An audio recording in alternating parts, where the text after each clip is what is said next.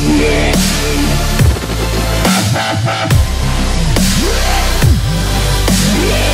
U.S. economic war against China is escalating virtually on a daily basis, with three major developments coming in just 2 days this week: the threatened extension of tariffs, the banning of dealings with a high-tech Chinese firm, and the issuing of indictments against 10 Chinese individuals for alleged theft of aircraft technology.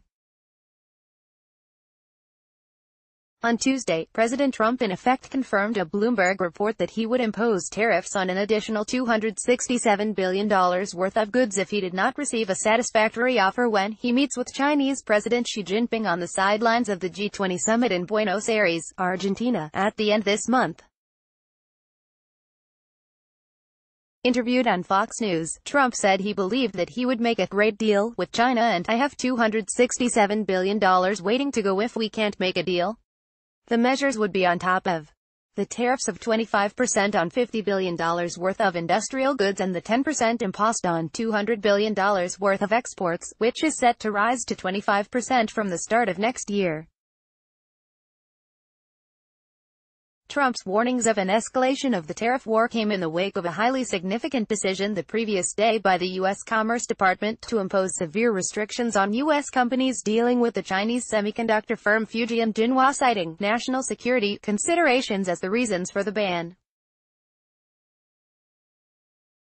In a statement announcing the decision, the Commerce Department said it had taken action to restrict exports to Fujian Jinhua because it poses a significant risk of becoming involved in activities that are contrary to the national security interests of the United States. The company was nearing the completion of substantial production capacity for random access memory (DRAM) circuits, and the additional production, which likely derived from U.S. origin technology, threatened the long-term economic viability of U.S. suppliers of these essential components of U.S. military systems. Commerce Secretary Wilbur Ross said, "When a foreign company engages in activity contrary to our national security interests, we will take strong action to protect our national security." The Commerce Department has placed Fujian Jinhua on an entity list, which means that a license would be required for all exports, re-exports, and transfers of commodities, software and technology. Applications will be reviewed with a presumption of denial. The ban on Fujian Jinhua has been likened to one imposed earlier this year, and then lifted by Trump, on the Chinese telecommunications company ZTE. In fact, it is very different. The action against ZTE arose from the assertion by the U.S. that it had not taken sufficient punitive action against executives involved in breaching U.S. bans on dealings with Iran and North Korea. The move against Fujian Jinhua is directed against the push by Beijing to develop high-tech firms as part of its Made in China 2025 program, one of the central planks of economic policies of Beijing. As Alicia Garcia Herrero, an economist focused on China with the French investment bank Natchez, told The Wall Street Journal, what the U.S. is doing now could spread to anything that is considered high-end technology that the U.S. doesn't want China to have anymore. This case is very different from ZTE. Fujian Jinhua is one of 3 companies, heavily supported by state funding, that the Chinese government is promoting as part of a plan to increase sophisticated chip production. It was founded in 2016 with backing from the Fujian provincial government, and has built a factory employing more than 1,000 people with the aim of mass-producing memory chips. However, it is dependent on a number of American companies for the design and engineering of the components. The ban means effectively that these operations have been stalled. On its website, the company says that it was inducted into a blueprint for the development of the semiconductor industry under China's latest 5-year plan that began in 2016, promoted directly by Xi Jinping. It has been locked in a legal dispute with the U.S. firm Micron, which has accused it of stealing its technology. The Chinese government is estimated to be investing some $150 billion over the decade from 2017, in order to expand the country's chip-making capacities.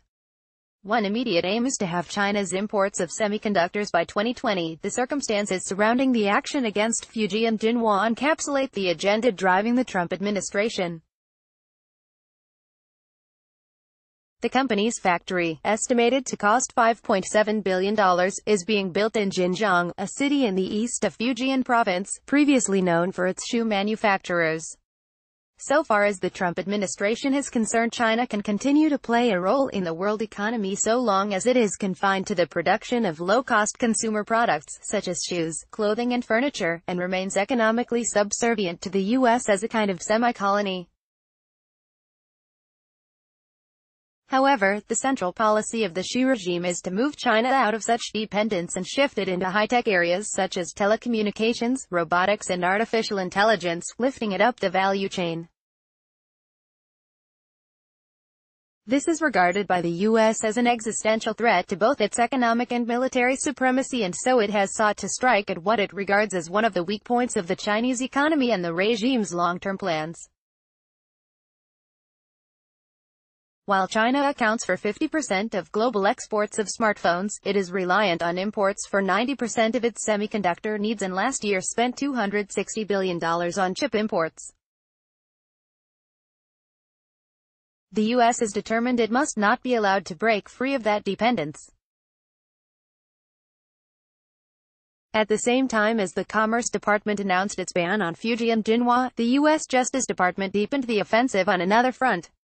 It indicted 10 Chinese intelligence officers and alleged co-conspirators for hacking operations that targeted American and European aircraft engine technology. This followed the extradition of an alleged Chinese spy from Belgium last month on charges of attempting to steal trade secrets related to aircraft engines. Speaking on the latest indictments, John Dimmer, the head of the Justice Department's National Security Division, said, "This is just the beginning. Together with our federal partners, we will redouble our efforts to safeguard America's ingenuity and investment. The fact that threats of further tariffs, major action against a high-tech company, and the indictment of alleged technology spies have taken place over just 2 days is not accidental. It points to a decision within the administration to escalate the economic war against what it considers to be its major rival." This escalation was signaled in the speech by U.S. Vice President Mike Pence on October 4. In a column published yesterday, Financial Times economics commentator Martin Wolf wrote that the speech was arguably the most important event of 2018 so far. He said it set out America's intention to confront China across the board, from interference in American politics, alleged theft of intellectual property, trade and investment policies, cyber attacks, debt diplomacy, security and censorship, with the aim being to reset America's economic and strategic relationship with China and to, finally, put America first. Harking back to the outbreak of the First World War, the result of great power politics, Wolf cited a number of writers who have maintained that the outcome of the present U.S.-China conflict is war and noted that such prophecies may be realistic. He then offered a series of prescriptions through which global rivalry might be managed. However, all of them involved concessions by the U.S. to the economic growth and expansion of China. As events themselves are revealing, this is the most unrealistic scenario of all.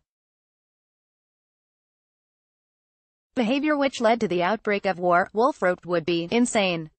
But the source of the insanity is not the mindset of Donald Trump and others in his administration that could be overcome by wiser policies. It is the outcome of objective processes, rooted in the insanity of the global capitalist system. The contradiction between the global development of the productive forces and the division of the world into rival nation-states and great powers, striving for profits, markets and resources, is assuming ever more explosive and threatening forms.